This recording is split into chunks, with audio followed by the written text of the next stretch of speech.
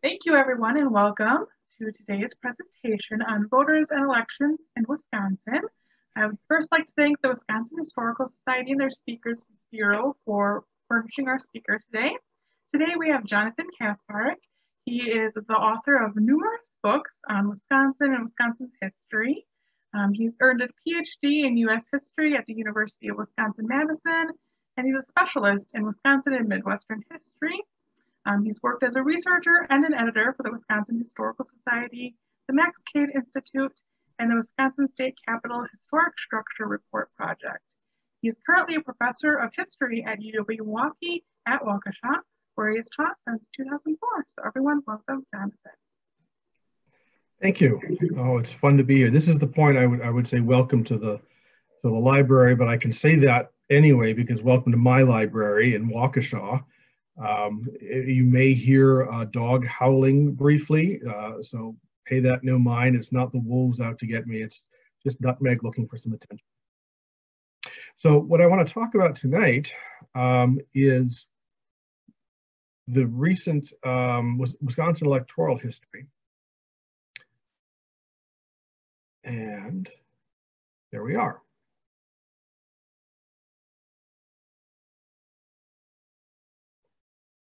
So voters and elections in Wisconsin, sort of putting recent events into historical context and looking at some of the big trends and issues in Wisconsin's past. Wisconsin has one of the most interesting political histories, I think, of any state. There is so much character, so many interesting ideas and interesting trends. So it's been a really rewarding field to study, and I'm really happy to be able to be sharing some of it with you here tonight. So to start with, I think maybe I just want to talk briefly about what we do as historians in studying elections. And the central question I think we always keep coming back to is why people vote the way they do. What's intriguing about this question is that the way I think the founders of the country anticipated, and the way we would like to think that it works, is that this is a fundamentally rational choice that presented with a slate of candidates, voters select the most qualified candidate, the one that they have the most confidence in is going to do a good job. But as we have seen, and as political scientists have shown recently, people tend not to be motivated in politics by rational thought. We tend to be voting very emotionally. And for many of these races, that's an important factor because for lots of races, candidates are basically equally qualified or qualified enough for an office. So when you're faced with essentially two choices, both of which would be doing the job perfectly well, emotion or other preferences come into play. Sometimes those election results are so surprising and shocking and seem so out of the norm that they need further explanation.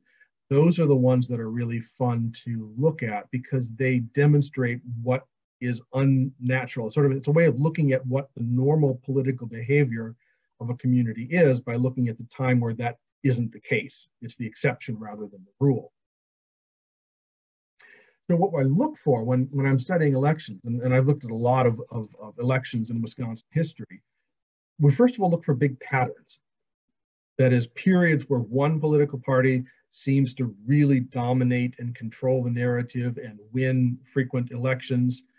I also look for geographical consistency, where one particular part of the state tends to be very loyal to one party. We see this today, certainly with Madison and Milwaukee being bastions of Democratic strength, and the Milwaukee suburbs like Waukesha, Washington, and Ozaukee County, the WOW counties, being very strongly Republican. So those sorts of consistent patterns are important. But as historians, we also look for change. And so over a long period of time, sometimes voting behavior drifts, if you will, moving from a time or a place where one party is particularly dominant to one where they're more evenly matched, and sometimes there's a switch. The exceptions, as I mentioned earlier, excuse me, are when we see an election that is startling. That's something that defies the pattern. And it suggests to historians something changed. There was something new that entered the equation that altered the usual typical results. And we have to figure out what that is. It's very much, if you will, sort of the similar way to which scientists conduct experiments, right? They have a control that is the normal, and they introduce new elements to see if it changes. It's kind of the same matter. We have an election that is unusual. We have to figure out what is the new element, what changed that changes the result. So to demonstrate that tonight, I'm going to look at one very profound pattern. If you study anything about Wisconsin political history, it is clear that the Republican Party for a long time was the dominant party. That may make it sound like Wisconsin politics is really boring and that it's just one party running everything, but there are some exceptions. And the two that I want to look at are a handful of Democratic surprises that, when you look closely at them, they reveal something very central to Wisconsin voting behavior, why people vote the way they do. And then the other big exception, of course, is the Progressive Party. Wisconsin has a long tradition of progressive politics. Robert La Follette is the titan in Wisconsin electoral history. And that is sort of an exception to it. It shapes the way the 20th century begins. It has echoes still today. So I'm going to start with a pattern and look at the main thing, the way that Wisconsin elections usually go, and then look at these couple of exceptions. The numbers are pretty compelling. If we look at the years, the century between 1856 and 1957, it's about 100 years when the Republican Party and the Democratic Party are the two parties in Wisconsin. Republicans win the governor's office most of the time. 86% of elections are won by the Republican candidate. It's a lot of elections too, because the governor's term was 2 years until 1970, when four-year terms became the norm. So there's a governor's election every 2 years. 86% of the time, the Republicans win. Similarly, in the congressional races, if we look at the total number of congressional seats over that period of time, it's 458 separate congressional races. 342 times out of 458, the Republicans win, so 75% of the time. In the legislature, again, for most of this time, the Republicans have solid majorities in both houses, the Assembly and the Senate, which means that with a Republican governor, Republicans in the legislature, it's very much a Republican show. Additionally, up until 1916, US senators were not elected in a direct election as they are now. They were elected by the legislature. So a Republican legislature, if they have majorities in both houses, they're going to elect a Republican senator. So if we look at the two Wisconsin Senate seats, in 81 out of 106 years for one seat and 85 out of 108, that's when the Republicans control the US senators, or 78%. Now, the one of these figures that's a little bit different, excuse me, is that the vote for president. Of the 28 presidential elections between those years, the Republican nominee gets Wisconsin's vote 19 times. It's a little bit lower, and I think the reason for that is simply the phenomenal popularity of Franklin Roosevelt in Wisconsin. He carries Wisconsin in 32, 36, and 40, really by large margins. So those kind of skew the presidential vote a little bit more towards the Democratic side. We could also, I think, add in Woodrow Wilson's election in 1912. That was essentially a four-way presidential race, and Wilson won Wisconsin, but not by a majority. He only had a plurality of the votes. So if we take those into consideration, that puts the presidential election much more in line with the others. But the big picture is pretty clear. The Republicans dominate for a century. Now, of course, the reason is why. And there are several, I think, explanations for why the Republicans do so well. And the first is their appeal towards patriotism. In the years after the Civil War, Republicans frequently campaigned in a style that was known as waving the bloody shirt. It was reminding voters that the Democrats were the party of rebellion. The Democrats were the party of Southerners. They were the party of slaveholders. So if you think about how important the Midwest as a whole, and Wisconsin particularly, was in fighting the Civil War and winning the war for the Union, this is a very powerful emotional appeal. You can't vote for the Democrats because if you vote for a Democratic candidate, you are essentially voting against the party that freed the slaves, saved the Union. You probably knew someone who was a veteran and had fought in the war, and you're really mocking them if you vote Democratic. So it's an emotional appeal. The Republican Party takes strong advantage of that. And one of the principal veterans organizations in the 19th century is called the Grand Army of the Republic. The Grand Army of the Republic was essentially a Union veterans organization, but it becomes really closely associated with the Republican Party. And Grand Army of the Republic gatherings and celebrations and parades very closely correlate with Republican votes. And in fact, Wisconsin candidates were very eager to take advantage of this association. 7 of 9 governors in these post-Civil War years were veterans, 3 of whom were actually generals. So in order to play up this idea of the party of Lincoln, the party that saved the Union, the party that ended slavery, it's a powerful association. We see this very clearly in these governors. We've got left to right Lucius Fairchild, Jeremiah Rusk, and Cadwallader Washburn. This Lucius Fairchild portrait is a very impressive portrait. It's painted by John Singer Sargent, a very famous American artist, and he captured not only a wonderful expression in Fairchild's face, but you'll notice that Fairchild is missing an arm. Fairchild always wore the left arm of his coat very ostentatiously pinned up to his breast so that people could see that he had been wounded. He lost an arm at Gettysburg, that he had suffered for the war. It got him a lot of votes. He was a very, very popular figure. Jeremiah Rusk was also an officer. Uncle Jerry was elected 3 times. Lucius Fairchild served 3 terms. Jeremiah Rusk served 3 terms. Cadwallader Washburn was a flour milling magnate from La Crosse. The Washburn Mills eventually becomes part of General Mills in Minneapolis.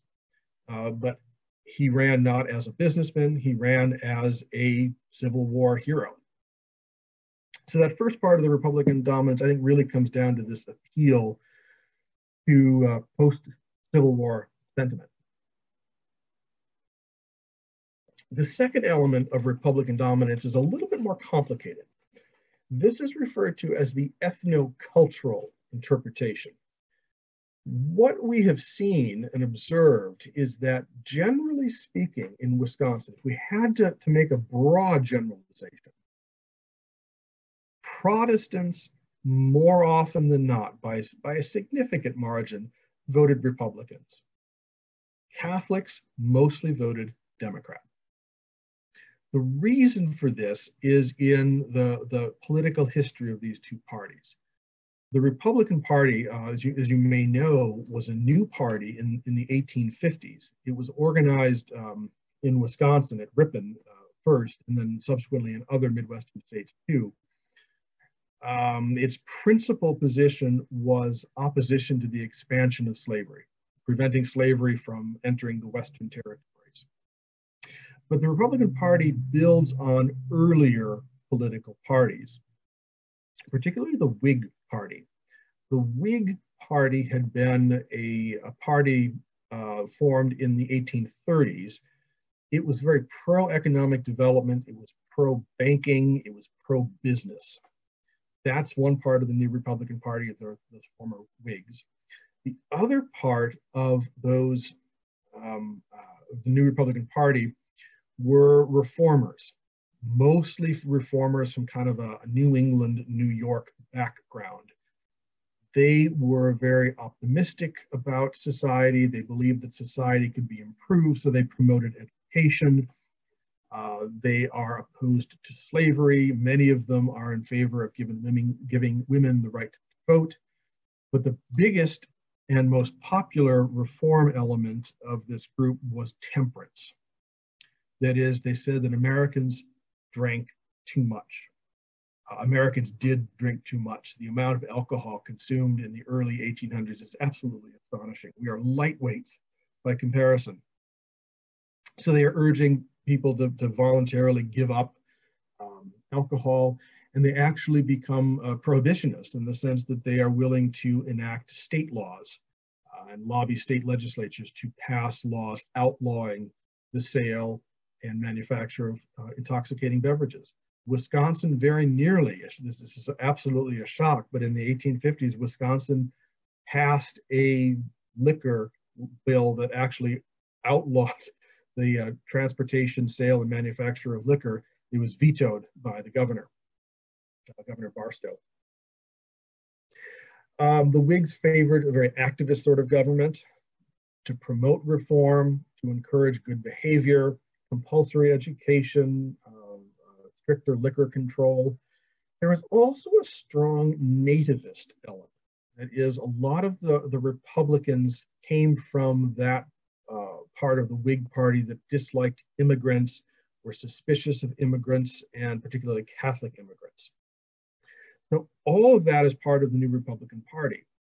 The leaders of the Republican Party try very, very hard to downplay that element of its past, that nativist anti-immigrant part of it, but it pops up periodically. The Democratic Party in the 19th century was much more in favor of small government. It was essentially more libertarian than we think of as the modern Democratic Party being. The Democrats opposed liquor laws, they opposed mandatory education, they really favored small government, low taxes, very much opposed to banks. They tended to be hard money Democrats, that is, they favored actual circulating money that was gold and silver. So they were very different than the modern Democratic Party. So when you look at it this way, it kind of makes a lot more sense. Protestants would be more drawn to that because the Protestant groups in Wisconsin were Scandinavians. There were a lot of Germans. They tended to be more in favor of activist government. The Scandinavians certainly were in favor of liquor control laws. It's much more amenable to their political culture. Catholics, on the other hand, were Irish and German and didn't like being told that they can't go to the beer garden after church on Sunday, or were threatening to close down their taverns. And they certainly didn't like the anti-Catholicism that still occasionally popped up in Republican rhetoric. So they tend to be very closely associated with these parties. Now, the German element is particularly interesting because if you know anything about German history or Germans in Wisconsin, they're not monolithic. There are German Catholics and there are German Protestants, Lutherans mostly. In addition, there's a large minority of German freethinkers, intellectual reformers. So Germans were kind of a swing vote.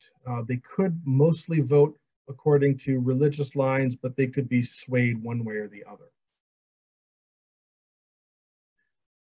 The third element, I think, helping Republican dominance is the presence of third parties.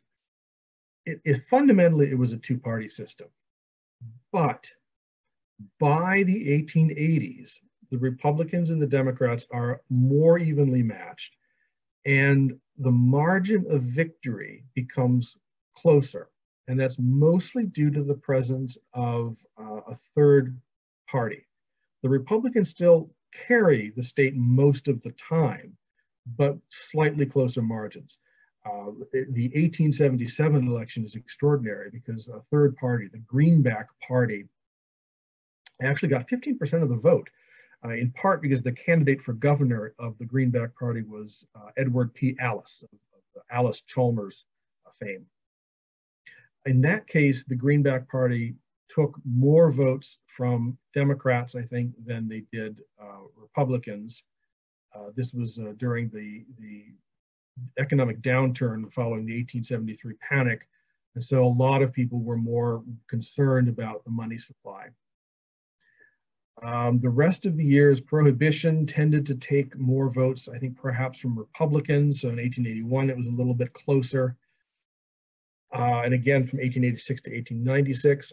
But the other political movements, the third party movements, the populists and the socialists, they tended to pull away from Democratic columns.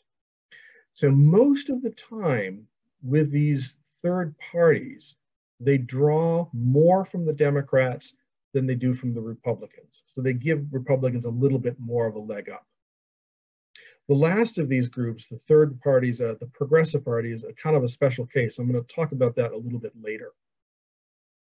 So altogether, what we've got is a picture of Republicans really much dominating the state, sometimes with close elections, but a pretty firm grip on state government due to those elements of patriotism, ethnocultural voting, and then the presence of third parties.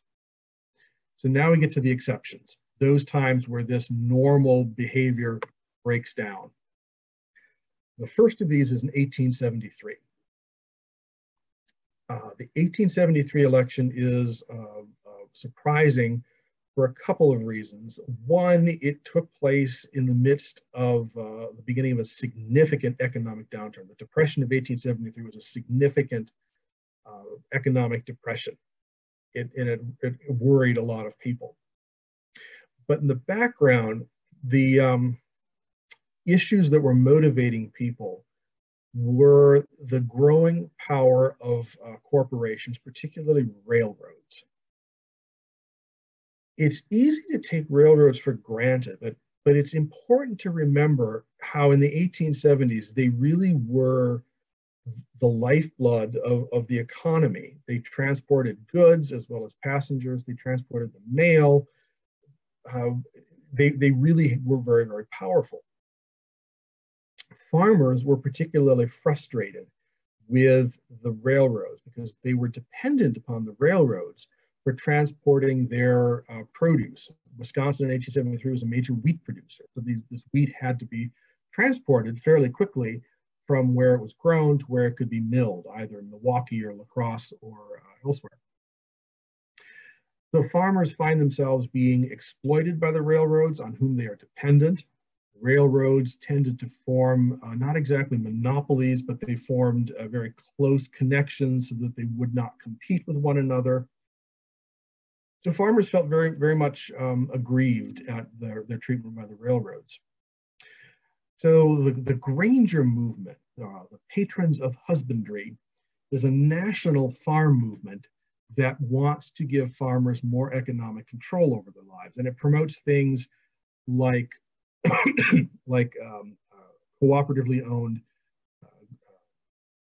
mills, cooperatively owned grain elevators, ways where farmers can store their crops long-term, use that as collateral to get loans, so they're not as dependent on railroads as they have been.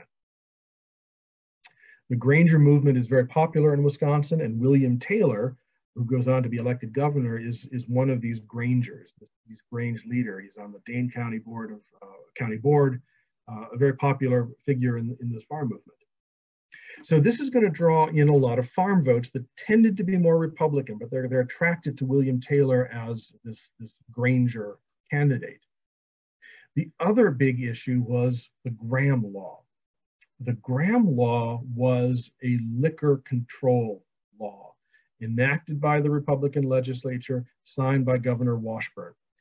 Essentially, it required a large cash bond for liquor sellers. So if you were going to open a tavern, or if you were owned any kind of establishment that served alcohol, you had to put up a cash bond. And anything that happened in terms of criminal activity or civil disturbance that resulted on your premises, you were legally liable for. It was a really tough law that was designed to curb drinking and curb the sale of alcohol. Now, if we think back to the ethnocultural model that I talked about a few moments ago, that's going to be popular with some constituents. Yankee reformers and Scandinavians would be sympathetic to the Graham Law. German Protestants, who normally voted Republicans, didn't like that law, and they were angered that the Republican Party would take the German Protestant vote so for granted that they would pass something that obnoxious.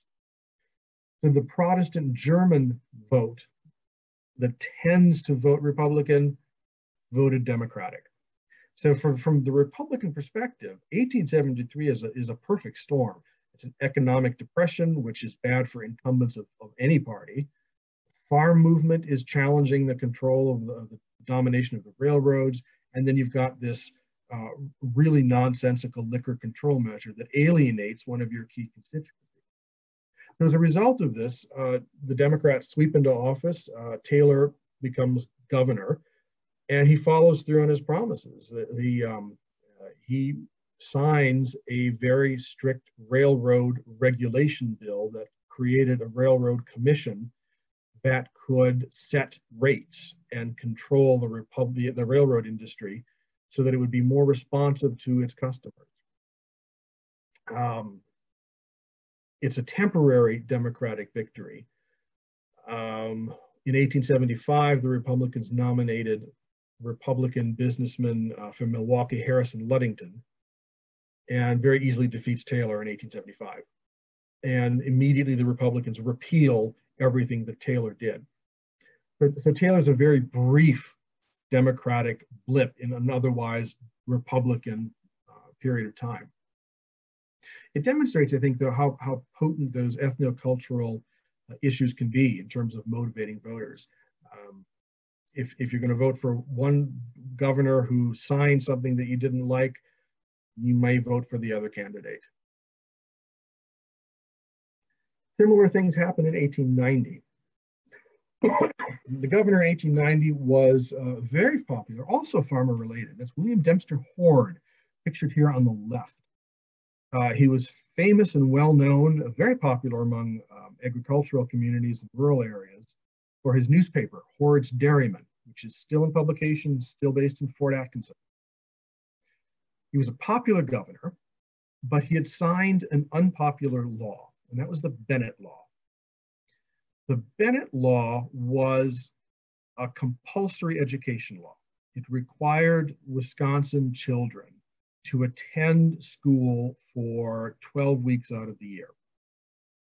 And it mandated that a school qualified as a school if it offered classes in reading, writing, arithmetic, American history. But the kicker was that it had to teach those subjects in the English language. Horde signed the law. He didn't see any problem with it. He thought it was a good thing, right? We want our children to be educated. We want to have good schools. It's important to learn English.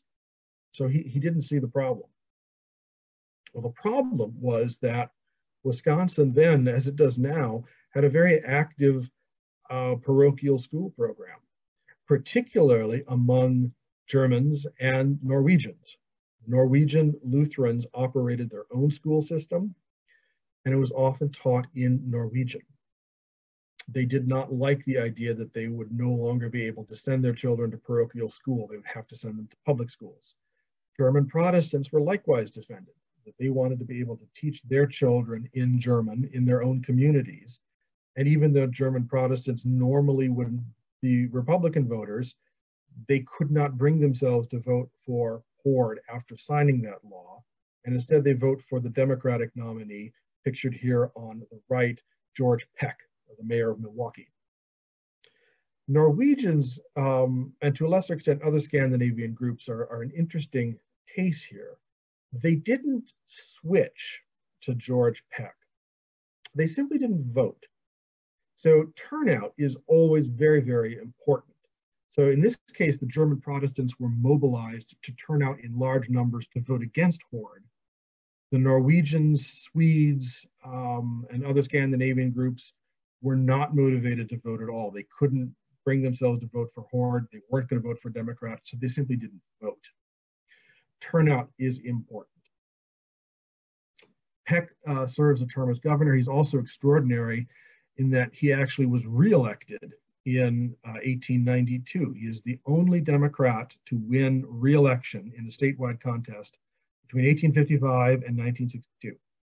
So Democratic victories are few and far between. Peck is the one that actually does it twice. He was a pretty popular governor. He wrote a very humorous newspaper called Peck's Bad Boy that was, I suppose, sort of like the Mad magazine of the 1880s. So with both of the elections, 1873 and 1890, we see that the normal pattern is disrupted by these events that really, I think, are come down to those ethnic and cultural differences.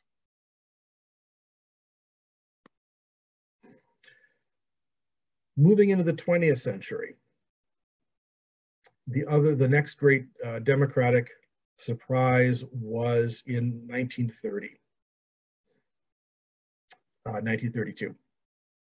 So this, we need some background. Because the Republican Party was so dominant for so long, it tended to be somewhat factional. And beginning in the 1890s, the faction of the Republican Party that was reformist, that wanted to change,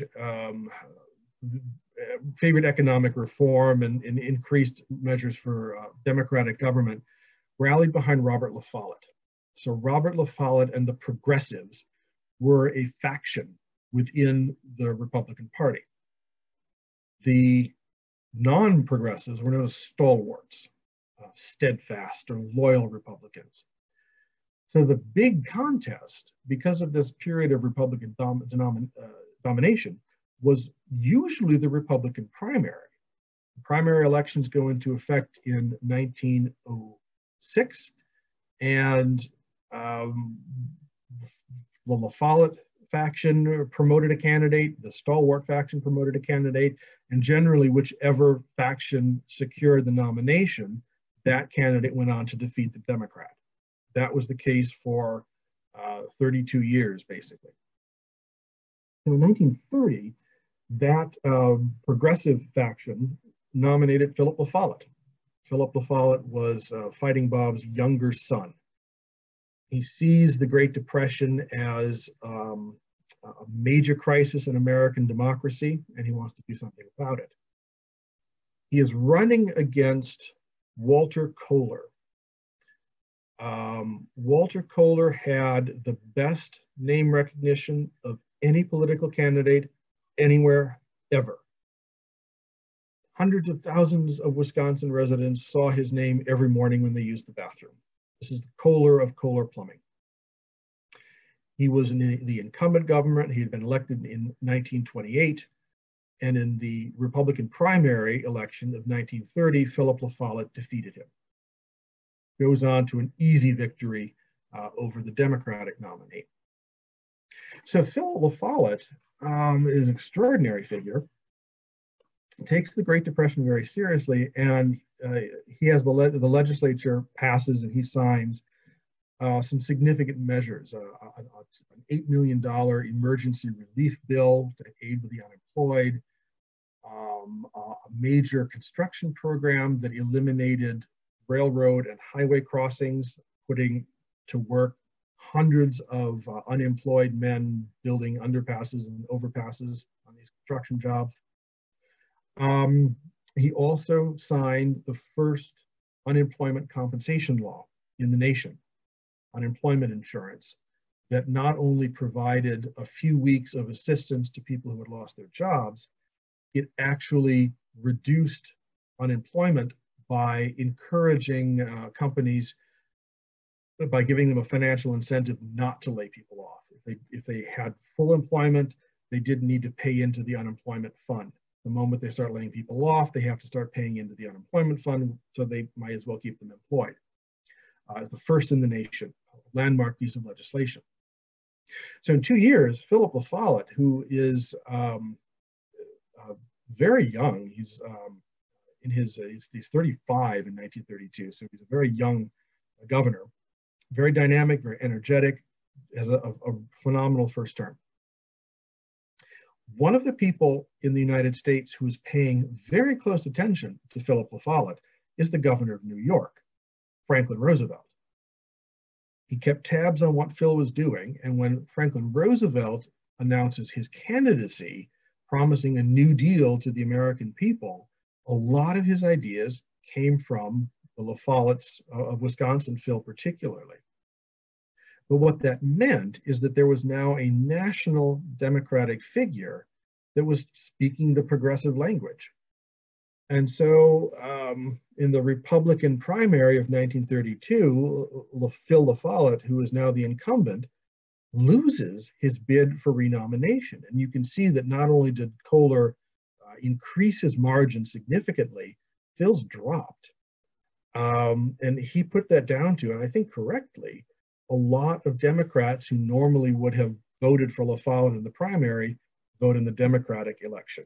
You cannot vote, you can't split your tickets in a primary election. So that what's happening is that Franklin Roosevelt, as this national liberal figure, is pulling the progressive vote out of the Republican Party and bringing it into the Democratic Party, which means the stalwarts are sort of left dominating the party once again. Kohler wins the Republican nomination, but goes on to lose in 1932 to the Democratic nominee, the mayor of Milwaukee, Albert Schmiedemann, by a significant margin, 52 to 42%. So 3 Democratic victories are all unusual, 1873, 1890, and 1930. For Phil La Follette, this poses a long-term problem. The progressive faction had very successfully maintained itself in the Republican Party, but that was no longer possible. They couldn't count on those voters to be loyal, now sort of lured out of the party by Franklin Roosevelt. So they move on to the next option. In 1934, Phil and his older brother, Robert Jr., who is the United States Senator, announced that they're forming a new party, the Progressive Party. They're no longer going to be part of the Republican Party. They're going to be an independent third party. The La Follette name is still very powerful in the 1930s, and in 1934, the Progressives do extraordinarily well for their first election. Bob Jr. is reelected to the US Senate as a progressive. Phil is elected governor. Progressives capture 7 out of 10 representatives in Congress, 46 members of the Assembly, and 12 state Senate elections. That's a sweep. They do very, very well. Phil has a very ambitious program that he proposes, and Franklin Roosevelt is initially very willing to support Phil. They don't really trust one another, but they recognize that there's good things should come of this relationship. So what Roosevelt tells Phil is that instead of Wisconsin participating in the usual New Deal programs like the NRA or the AAA or the WPA or all of those alphabet soup programs, Phil could create his own program called the Wisconsin Works Program that would focus on economic development and economic growth. It's a very promising program. It got a lot of attention nationally, and Phil lost by 3 votes in the Senate. So his vision of Wisconsin being a trendsetter and doing something new and unusual fails by a very small margin. He's determined to try again. So in 1936, Phil is reelected, and this time there are progressive majorities in the Assembly and the Senate. But by this time, Franklin Roosevelt is no longer interested in experimentation. Roosevelt was reelected, and when he takes office in 1937, if you know anything about US history, this is familiar, Franklin Roosevelt becomes much more concerned about balanced budgets. And so the Works Progress Administration is reduced. The other New Deal programs are cut back. There's a sort of mini recession within the Great Depression, the so-called Roosevelt recession in 1937, which is a major economic slowdown. So he doesn't give Phil the blank check that he offered in 1934. 1934, he's offering him $100 million to do whatever he wants. 36, Phil asks for the same kind of arrangement, and Franklin Roosevelt turns him down. So once again, the Wisconsin progressives are kind of stuck. They are doing very well in state elections. They control state government. They're dominating the congressional delegation, but they're stuck nationally. So Phil decides to make a rather ill-considered, rather foolish decision to try and launch a national third party. In 1938, he has a major rally at the UW Stock Pavilion on a big stage, flags, and the National Guard are there, and the UW marching band is playing tunes. And Phil takes center stage to give a rousing speech calling for a new political party.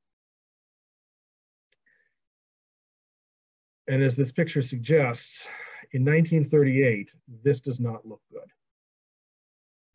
That symbol in the background is supposed to represent democracy. It's an X in the ballot box.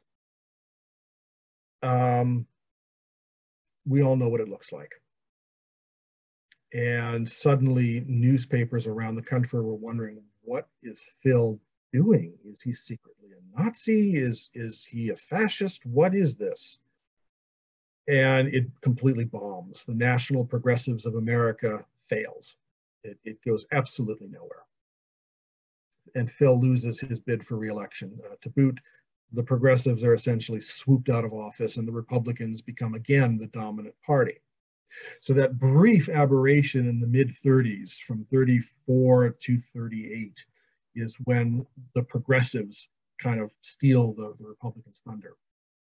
I'm always just startled when I see this picture. I've seen this picture hundreds of times, but the bad fortune of Phil to be photographed behind that platform and with that symbol in the background with his hand raised like that.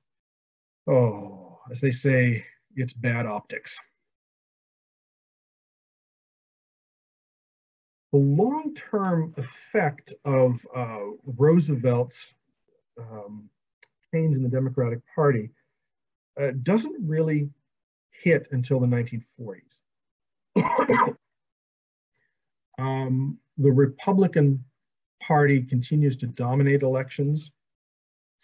And in 1946, Phil is back from the war where he had served on General MacArthur's staff. And reluctantly, the La Follettes decide to abandon the Progressive Party. They don't see a future for it. Bob Jr. announces that he is going to run for re-election to a United States Senator as a Republican again. He's going back to the Republican Party. Phil is really heartbroken by that decision. And he never runs for office again. He's kind of done with politics. The tragedy, of course, of that is by running in the Republican primary election, young Bob loses to Joe McCarthy, who is elected senator in 1946, and of course becomes infamous for his reckless McCarthyism, this crusade against communism. Where we see the progressive element really enduring is not in the Republican Party, which is where Bob Jr. wanted it to go. It's the Democratic Party. This is the moment where we get to the so-called Young Turks. These were young men, often connected to the UW. Some of them had been part of Philip La Follette's party. I think Carl Thompson was actually his chauffeur for a time. But they decide that nationally, the political situation is a conservative Republican Party and a liberal Democratic Party. So they think of themselves as Roosevelt, Truman Democrats. and they want the state party to look like that too. So the Young Turks really work on rebuilding the Wisconsin Democratic Party, where it had really languished for years, into a liberal party, much like it is today. They're supported to a large degree by the Milwaukee sewer socialists, the people like Dan Hone, who becomes a major figure in the Democratic Party. The sewer socialists weren't terribly socialist. They wanted efficient, honest government. They wanted to end corruption, and they wanted good municipal services. So they're sewer socialists. But Dan Hone brings that element to the party. So the Democratic Party emerges as a new organization that draws its strength from farm organizations. They canvass all over the state and gain significant support in rural areas. Labor unions become solidly Democratic, and the two big cities in Wisconsin, Madison and Milwaukee. Milwaukee is very much the working class, blue collar union vote. Madison is the so-called Madison intelligentsia. They are the ones that really transform the Democratic Party into essentially what it is today. The big breakthroughs come in 1957 with the election of Bill Proxmire. More than anyone else, Bill Proxmire, pictured here, is the one that brings farmers into the Democratic Party. He is absolutely tireless in traveling around the state, talking to farmers, visiting small towns, and convincing the Democratic Party that they need to have a solid farm program. They need to be able to talk about what's good for Wisconsin farmers. He is a very vocal critic of the Secretary of Agriculture, who is reducing farm supports. So that works really well. So with Proxmire bringing in the farm vote, the labor vote behind him in Milwaukee, he is elected U.S. Senator in 1957. McCarthy had just died. This was a special election. Proxmire is elected in 57, and then reelected in 58. Also in 1958, Gaylord Nelson, who had been one of the key figures in rebuilding the Democratic Party, is elected governor, the first governor since 1932.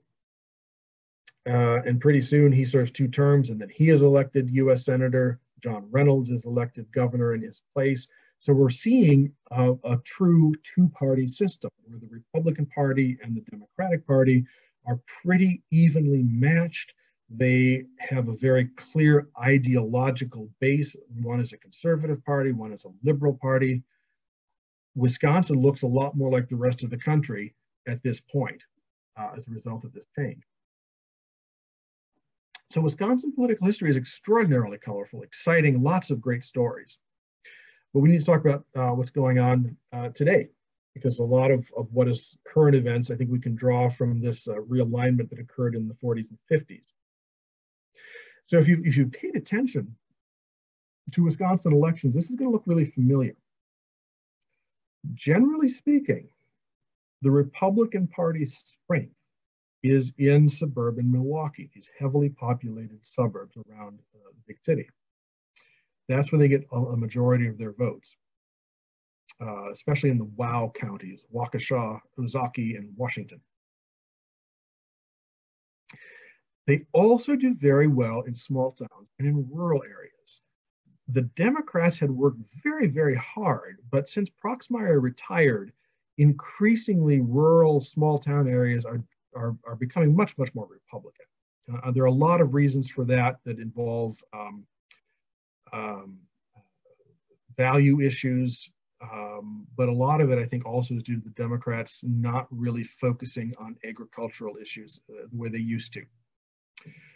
The Democratic Party, again, as you probably are familiar with, draws its major source of votes from Milwaukee County and Dane County.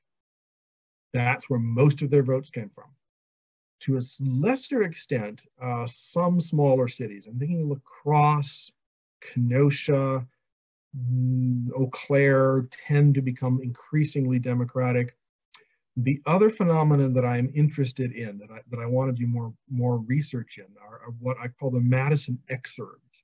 If you're familiar with Madison and Dane County, there is a phenomenal amount of sprawl, particularly to the west. And so a lot of these little towns in western Dane County, Iowa County, Sauk County, had been Republican, and increasingly they're very Democratic. And I think they're being drawn into Madison orbit. This is where people are moving, because Madison, I can tell you, is a very expensive place to live. So people are living in these exurbs and commuting in. So I think that's shifting that demographic significantly. So this is what the Republican strategies do. And it comes down to turnout. If Democrats can turn out enormous numbers in Milwaukee and Dane County, they win. If they can't do that, then the Republicans have a pretty secure base. In looking at recent elections, as I was pulling some numbers together, one of the things that really struck me is how remarkably stable it is. I've gone back to 2000. So I've got the Democrats in blue, the Republicans in red, and I've underlined the ones that win Wisconsin, not necessarily win the state there. But these are presidential elections and gubernatorial elections. And if you look at the numbers, in 2000, 2002, 2004, it's pretty consistent that Democrats are just squeaking out a very, very close victory. If you look at the two presidential elections in 2000 and 2004, the difference is 0.2% in 2000 and 0.4% in 2004. The 2002 governor's election is unusual in that it was a three-way election. In that Jim Doyle was the Democratic nominee, Scott McCallum was the incumbent governor, and then Ed Thompson, if you recall Ed Thompson, Tommy Thompson's brother, who owned a supper club in Toma, I think, ran as the Libertarian candidate and got 10% of the vote.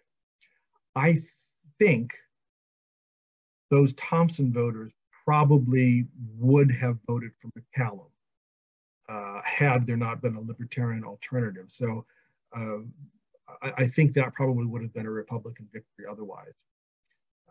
But the numbers are pretty close. 2006, Jim Doyle is running for re-election as the incumbent. 2006, recall, was a backlash election. That was the year that the Democrats retook the House of Representatives and retook the Senate nationally. It was a repudiation, I think, to some degree of George Bush's administration. So Jim Doyle benefited significantly from that. Particularly if you look at the next one. If you look at the Obama election, which again, I think is a continuation of that repudiation, Obama wins 56.3% of Wisconsin's vote, which is extraordinary. It was an exciting election, but that was, he did very well statewide. And that was the year that he actually carried Indiana as well. But there seems to be sort of a zeitgeist in the air where they were eager for something new and something much more optimistic. If you look back at Obama's 2012 victory, 52.8% is almost essentially what Jim Doyle did in 2006. So it's a very, very close match to that. Looking at the governor's elections then, in 2010 was a kind of a backlash election against Obama. We see Walker winning with 52.3% of the vote. But what I am so struck by in looking at these numbers, look at the 2010 and 2014 election for governor. It's almost identical. This is the equilibrium. This is sort of the norm for Wisconsin's gubernatorial election. The big difference that allowed Obama and Jim Doyle to win, I think, was turnout. In these cases, there was a massive turnout, particularly in Dane and Milwaukee County, that catapults the Democrats to victory. Where we don't have that massive turnout is what we see in 2010 and 2014. there just isn't that kind of ability to get the Democrats over the edge.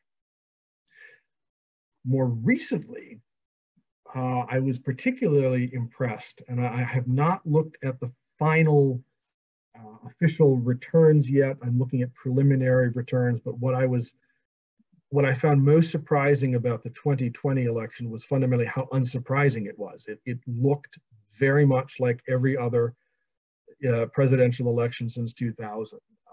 There were very decidedly Democratic states, there were very decidedly Republican states, and it was basically the same number of toss-ups, and they just fell a little bit differently in 2020 than they did in 2016. If you'll notice, in 2016, Donald Trump got 47.2% of the vote. He did better in 2020 in both absolute numbers and a percentage of numbers. So what that suggests to me is that that's sort of the more equilibrium. Trump's total looks pretty similar to Scott Walker's loss in 2018. The numbers are quite similar. And look at Evers and Biden in 2018 and 2020. This is what a big turnout election can look like, but it is close. They just squeaked in over the top. I think Joe Biden, the last I saw, was leading by 20,000 votes in Wisconsin. So where are we at now? In contrast to that long period of Republican domination that I discussed earlier, we have a very stable and very close two-party system. There's some pretty clear ideological differences, and what it really turns out, boils down to, I think, is turnout, especially in Milwaukee County. In those elections where there is a large turnout, in any statewide race, I've just charted the presidential and governor's races, but Supreme Court races, Senate races, if there's a huge turnout, the Democrats are able to edge out the Republicans. If turnout is down, the Republicans have a significant advantage. The only really interesting, and as I said, I haven't looked at the final data yet because it's not yet out, but in 2020, the one change that I did notice are those Milwaukee suburbs, the Washington, Ozaukee, and Waukesha counties, shifted a bit Democratic. They didn't flip. They are still Republican by a large margin, but the margin was decreased by it looked like about 10 or 12 percentage points. That's enough to turn an election. So I think a lot of those suburbs, and this is one of the things that was being talked about nationally, they did in fact find Biden the more attractive candidate. So where are we going to go from here? Well, I don't predict the future. I just interpret the past. But it looks to me like we are going to be in this very stable two-party system for quite a while.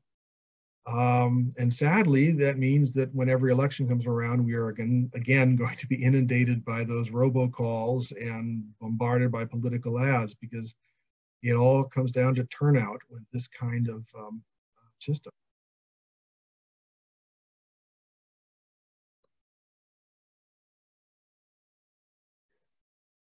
Well, thank you all for joining me tonight. This was a fun topic to talk about.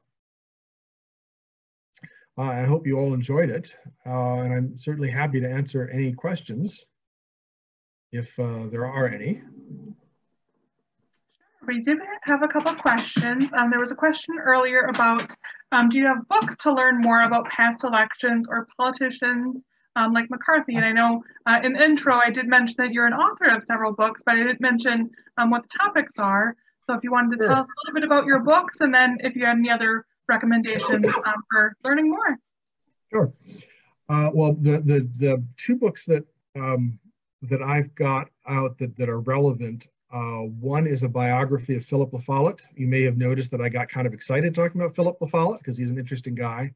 But I have a biography about him called Fighting Sun, which came out in 2006. And just recently, I've published a biography of Bill Proxmire, that came out about 2 years ago called Proxmire Bulldog of the Senate.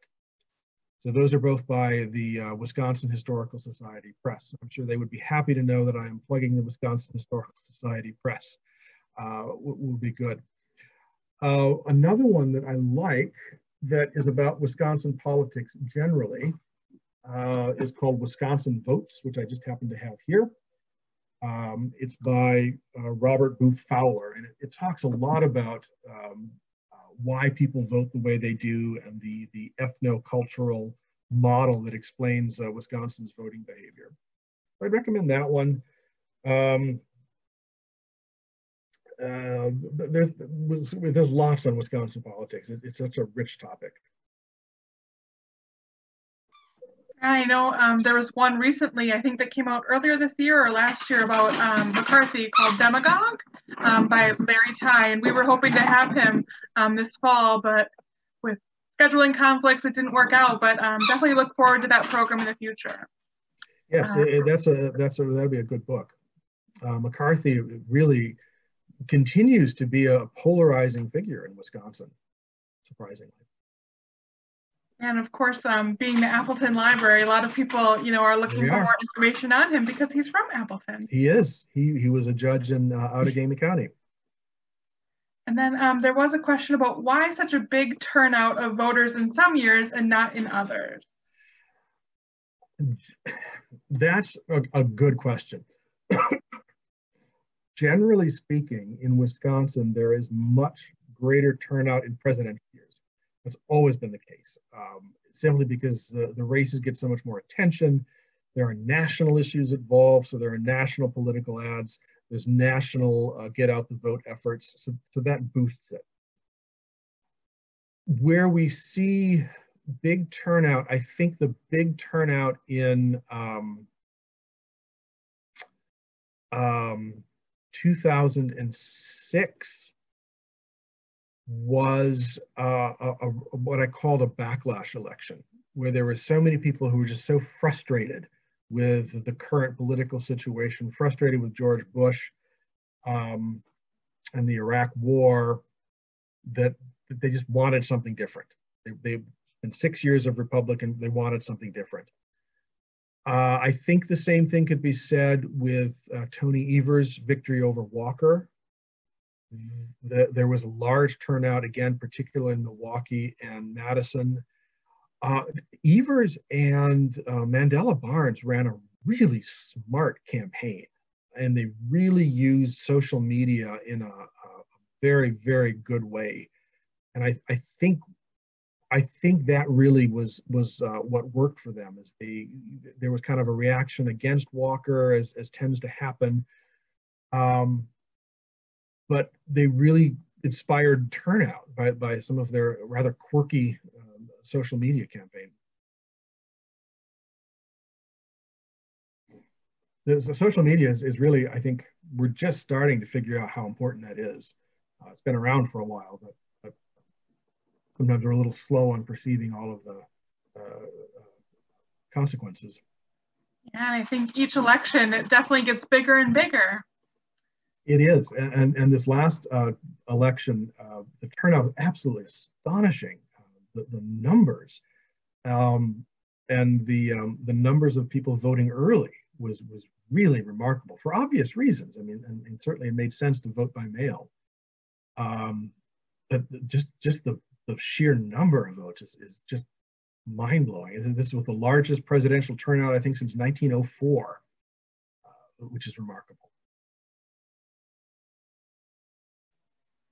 Well, those were all the questions we had, unless anybody else had any other last minute questions. Thank you again so much for your time and your expertise. It was a wonderful presentation. I know I certainly learned a lot that I didn't know. It was fun. Well, thank you. Yeah, thank you. And there's just a comment, great presentation. Thank you. All right, well, everyone have a good night, and thank you everyone for attending, and be sure to look for the recording on our YouTube channel tomorrow. Thank you, everyone. Good night. Good night.